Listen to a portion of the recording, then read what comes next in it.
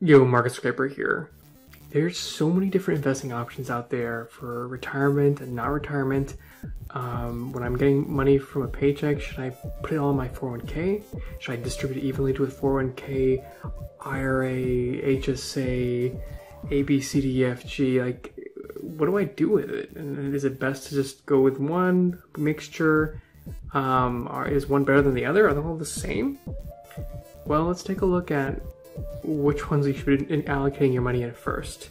And why not make a tier list? We'll make a tier list from S, A, B, C, D. And by looking at this tier list, you can find out which ones you should be allocating first and prioritize the most over the other ones. This will be kind of like a cheat sheet. Well, let's get started.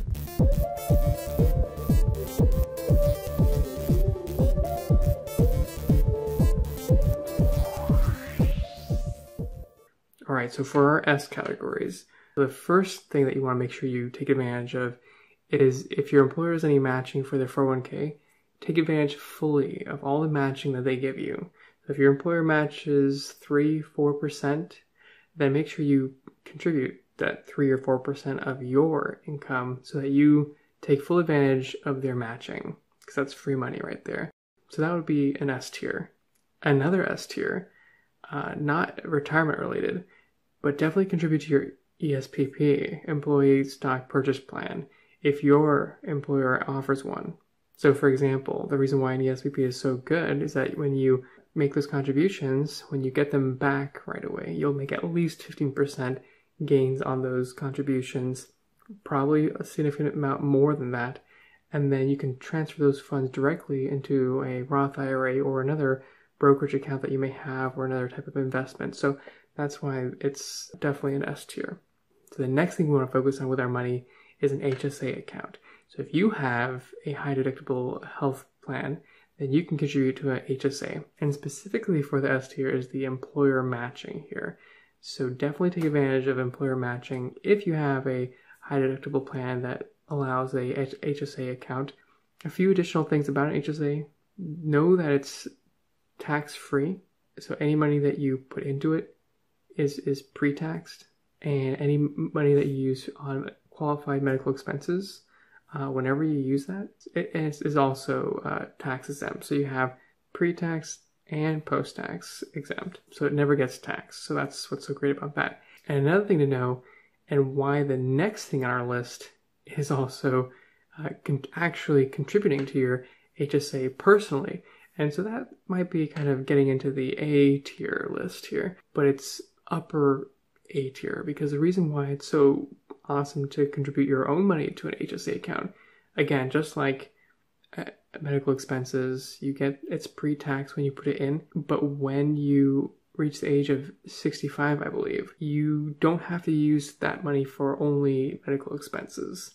If you do use it on something that isn't a medical expense, you will be taxed on it, similar to a traditional 401k when you're taxed when you take the money out. And with that regards alone, it's just as good as a retirement account, with the upside of if you use it for medical expenses, you're going to have no tax liability on either end. Now getting further into our A tier, and the next thing to do in the A tier would be to finishing off the limit of your 401k.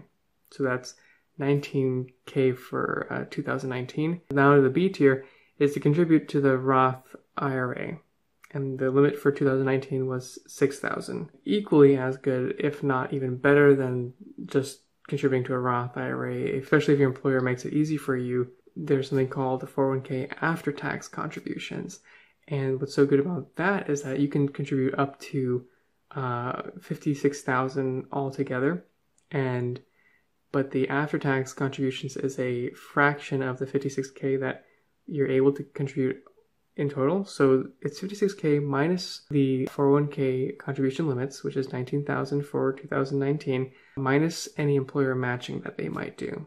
So if they matched $5,000, that would be a total of $24,000 that you and your employer contributed. So $24,000 minus the $56,000 of the limit for 2019 will be $32,000. So you can contribute an extra $32,000 to an after-tax account within your 401k, but make sure that it automatically gets converted to Roth. And then after all that is an individual brokerage account. So definitely open one of those and put money in. It's going to yield a lot more than a savings account, especially if you have your emergency fund all set already. So that's the tier list there. And let me know what you think. Is there something I completely missed in this list here? Or is there a disagreement? Do you think a different item should be prioritized higher or lower? Let me know what your thoughts are there. And a reminder that I'm not a professional financial advisor. These videos are for your fun and entertainment purposes only. Thanks for watching, and don't forget to like and subscribe.